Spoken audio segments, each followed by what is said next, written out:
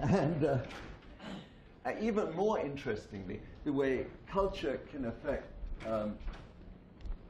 social structure through behavior matching, which there's also been some talking about, and symbolic marking, which was sort of the basis of the question I asked a few minutes ago. Okay. So it's this interaction that I'm going to talk about and that we are interested in. This is Maurizio's version of it. So he sees this relationship within the network sphere of individuals and relationships, and at a higher level between social learning and social structure, and then relationships back and forth between them. So we're looking at this relationship. So I'm going to start with this one, social structures affecting learning and how social structure affects culture. And what I'm going to do is present a few some results from a modeling study that I did with David Lousseau, and then get into the ways. So, if the ties in your network represent the probability or rate that animals learn from one another, then network analysis may tell us about the propagation and distribution of culture.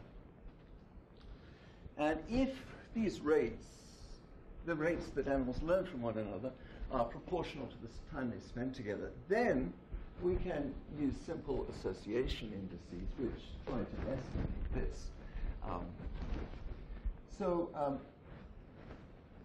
What we were interested in is behavioral diversity. So how does the diversity of behavior change with network topology? And we tried a whole range of things. We used continuous or categorically valued traits. We had them transmitted in different ways, different kinds of social learning.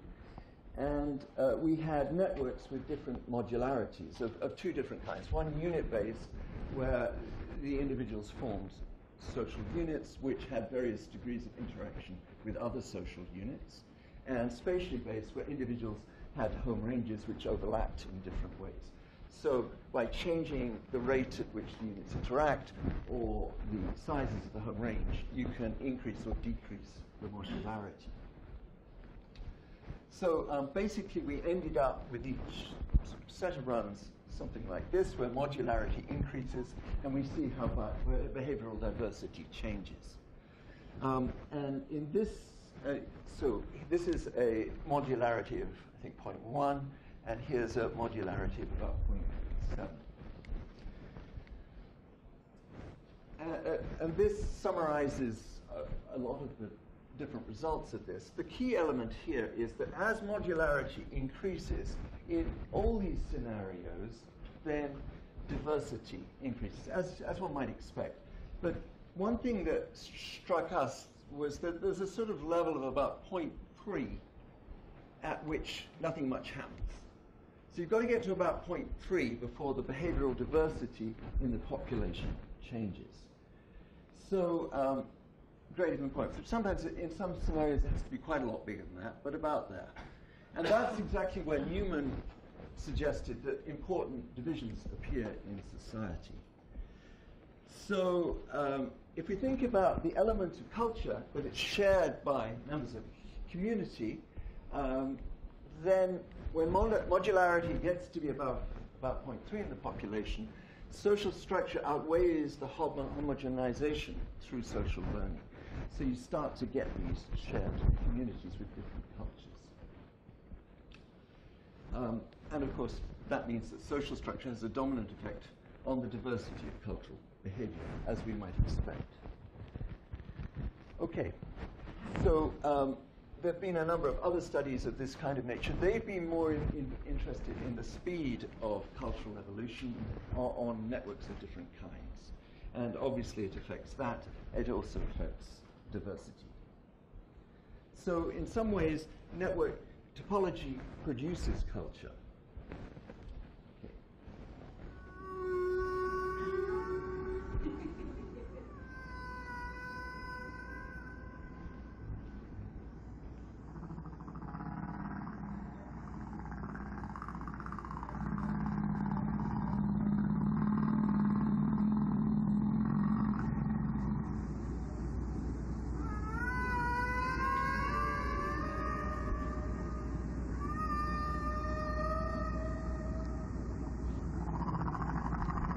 goes on for about 20 minutes. But and those of you who, maybe I'm the oldest person here, but this was one of the very best-selling records in the early 1970s. I remember blissed out in my dorm room listening to the song of the Humpback Whale. And maybe nobody else did. It had a major effect on all kinds of listeners. But the key element, the song of the Humpback Whale, it's a truly beautiful thing to many of us, but it's also fascinating from a scientific point of view. Sung by males on and near the mating grounds in winter, has range of tens of kilometers. It's very loud.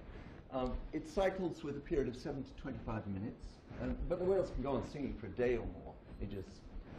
Each cycle's about that. It's made of an orderly sequence of about 8 distinctive themes. They go through them, they start at the beginning. All males on a breeding ground sing the same song. So theme 1 is the same for all the males on a breeding ground at a particular time. Theme 2 and so on, and the order's the same.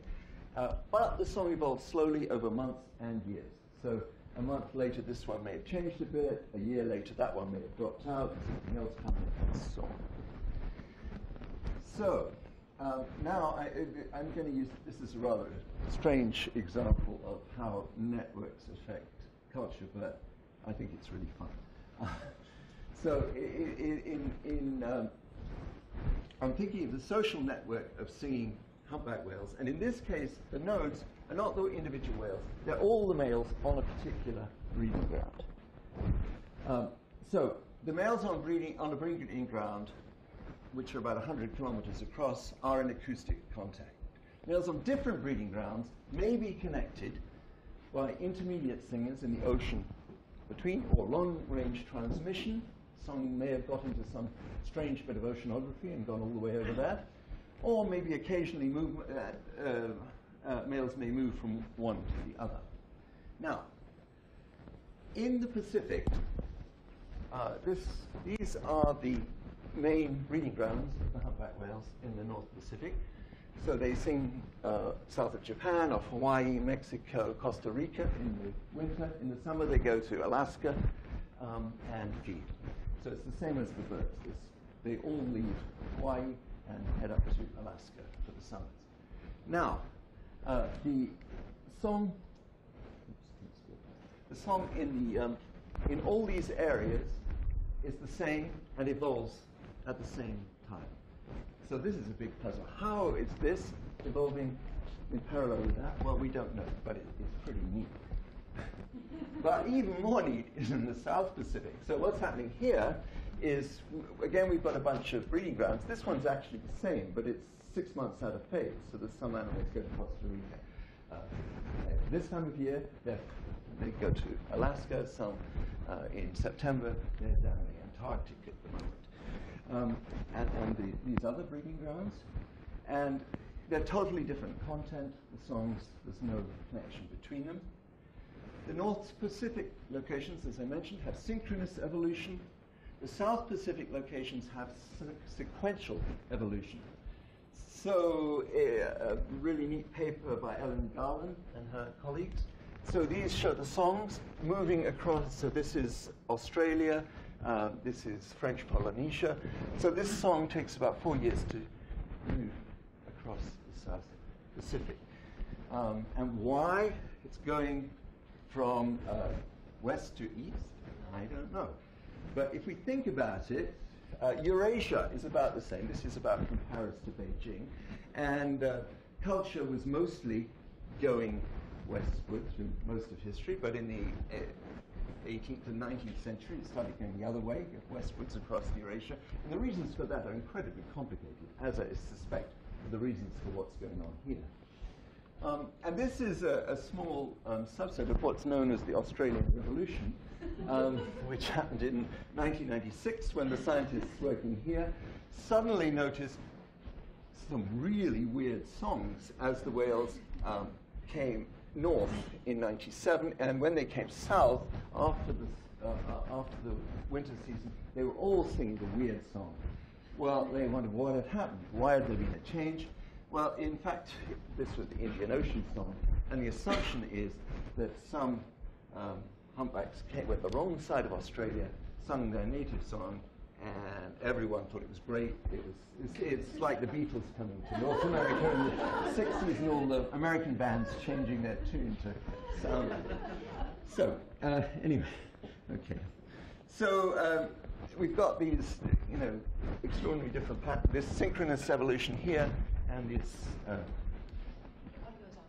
Oh, I have no idea. Yes, I can.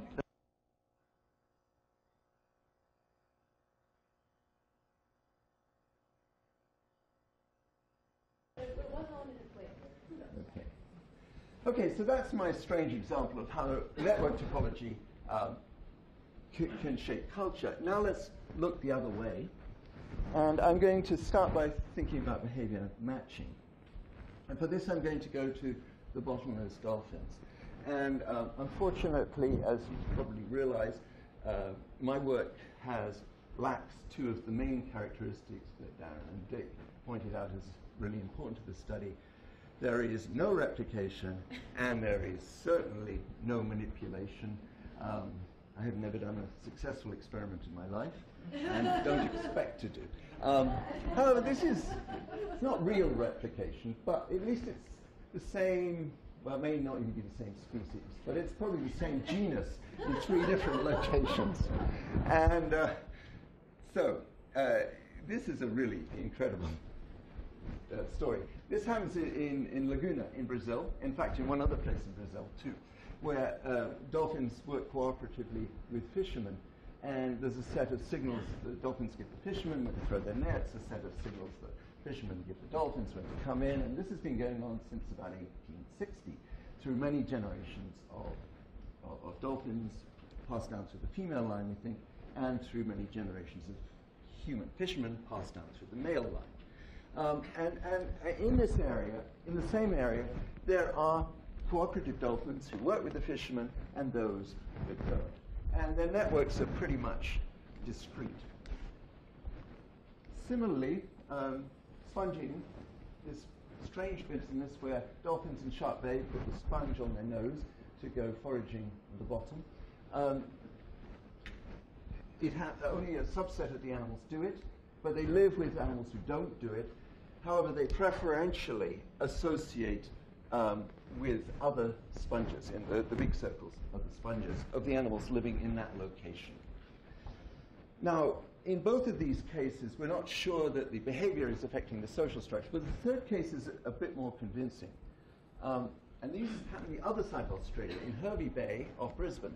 And a really neat study published in 2001 showed that there are a bunch of dolphins who follow shrimp trawlers and use the discards. And in the same area, there's some dolphins, same species, same area, who don't. And there's virtually no social contact between the non-trawler dolphins and the trawler dolphins. So 2 pretty discrete communities. And that's how it was left, except at the end of that paper there was a thought, well, the managers are thinking of banning shrimp trawling. What's going to happen? And that was left hanging through most of the noughties, for those of us interested in whale culture, till Inya Ansman published her paper a couple of years ago, where she went back, did the same study after the trawling had been banned, and now the 2 communities have got together. So this green one is that one, and this one is this one, and so the trawler and non-trawler dolphins have got together, which is still not conclusive, but is stronger evidence that the communities here are based, at least to some extent, on behavior matching, animals associating with those who are doing the same thing. So in all 3 of these papers, all published in 2012, the people suggest there is behavior matching going on, but I think this one's the most convincing. Well, the third group I'm going to talk about is this one, conformism, symbolic marking. conformism is the increasingly likely adoption of a behavior as its frequency increases, so faster than linearly. Symbolic marking is the idea that cultural behavior acts as a marker of a social community. And both may increase segregation and modularity, especially if they're working together. So now I'm going to go to my own work on sperm whales. And so just to summarize their social system, I'm going to talk just about the females. The males are another case. Well, the females in the tropics, the males in the Arctic and Antarctic, so it's a pretty well-divided social system that way. The females are about 8 to 11 animals, form a social unit. They're not all matrilineally related, so they're going around with animals who they are related to, who they aren't. They move together, they care for their calves together, they babysit their young together, they suckle each other's young, and if they're attacked, they defend themselves communally. So they have a very communal life. But these units form groups with other units. So when we're at sea, we may run up against 20 whales or 30 whales, which would be 2 or 3 of these units. And we've noticed that the units have preferences for other particular units. Well, that's where it stood until we did a particular analysis of these communicative sounds made by sperm whales' coders. These are patterned series of clicks used for communication.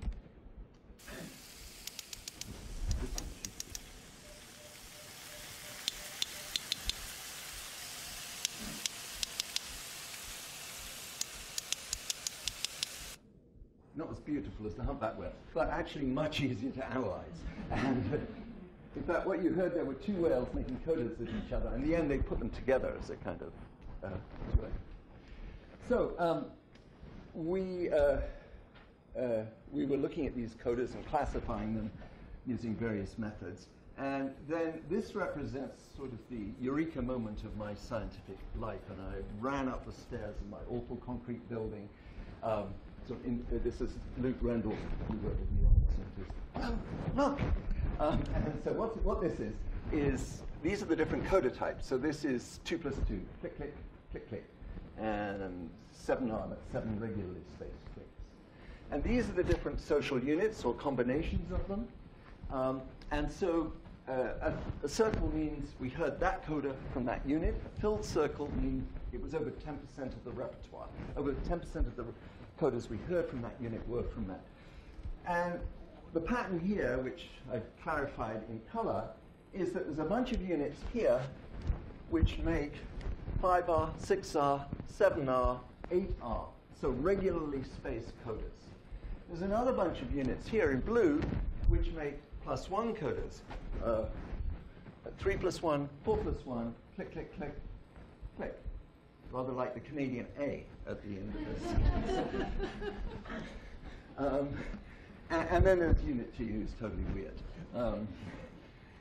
So then we looked at these codas.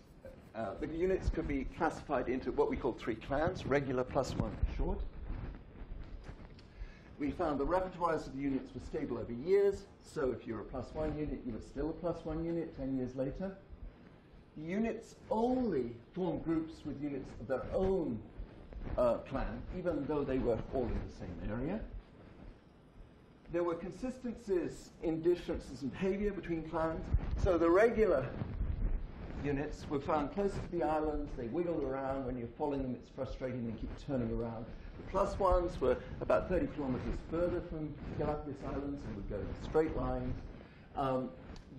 The regular clans had a higher feeding success most of the time, but when El Nino struck and life was bad for everyone, it's reversed, and now the +1 does better. There's differences in babysitting and so on. Well, we found this fascinating. Then we looked at the genetics, and there's absolutely no difference in nuclear genes between the clans. So the conclusion is that what's happening here, of course it makes sense, is that the young sperm whale is learning her behavior, her repertoire, these other things from her mother and the other females in her social unit. So it is culture by our definition, and there seems to be conformism to the clan culture. So this is a abbreviated version of what I showed earlier. This is just the regular and +1 showing the similarities between the repertoires of the different social units. And they're both recorded here of the Galapagos. This is from Luke Rendell's thesis work. And after the thesis, he went on, and he's now on the faculty at the University of St Andrews in Scotland. And he had a graduate student, Ricardo Antunes, who went to do the same thing in the Atlantic. And, okay, so that's the average difference between clans off the Galapagos. So Ricardo had recordings from 4 different parts of the Atlantic, and he found a very different, and in fact a much more expected pattern, where there were differences between areas, but usually homogeneous or nearly homogeneous repertoires between units in the same area. And so he looked at the differences between the areas, and they were about there on the same scale. So there's a larger distinction between these 2 clans of the Galapagos than among these allopatric populations in the Atlantic.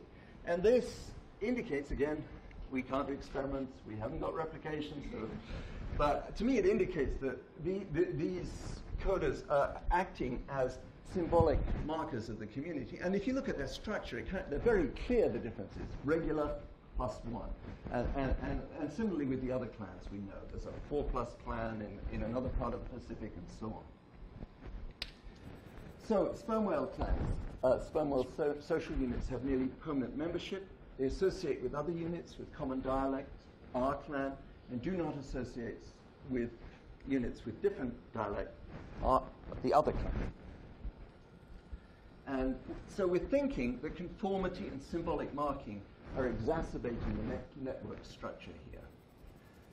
So summarizing it, if we think of this as a distribution of behavior of individuals of the population, then the structure of the network affects this distribution of cultural behavior. This distribution of cultural behavior through behavior matching can affect the structure of the network. And then if you have conformism and symbolic marking, it can standardize the behavior and make the units of the social structure much clearer and tighter. Anyway, that's what I had to say, and thank you. I'd like to thank the Natural Sciences and Engineering Research Council of Canada, which has funded me for the last 30-odd years, and I hope I'll hear next week they're going to fund me for another 5 years, but we'll see. And the National Geographic Society, Luke, Ricardo, David, and Maurizio. Thank you.